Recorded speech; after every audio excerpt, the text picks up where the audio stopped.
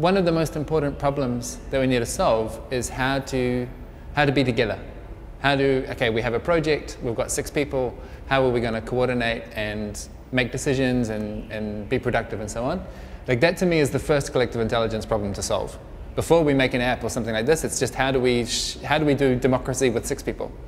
Mm-hmm. And having the face-to-face time where you can see each other's eyeballs and have the affection and go out and have a vino after you're finished working and have that warmth and connection and sense of shared purpose and belonging. All of that stuff to me is the trust and connection is this foundation, this basis to work on. So it'd be very difficult to do it without the face-to-face, I think.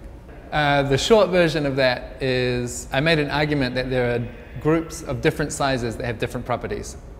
So there's a group of maybe 6, 7, 8 people, like you have on a project like this, where you can have a lot of productivity and a lot of impact and not a lot of bureaucracy and structure. And then there's another group which is like 100 people, 200 people, where you can have a lot of community feeling and sense of shared purpose.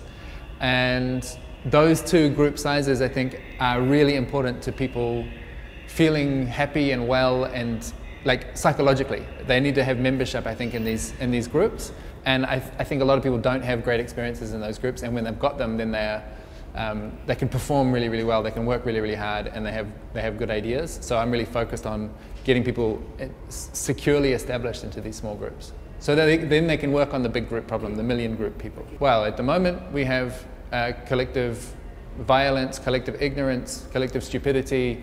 We are a bunch of animals that are destroying our habitat, and we need to change our behavior very rapidly if we're going to survive another generation, 2, 3 generations.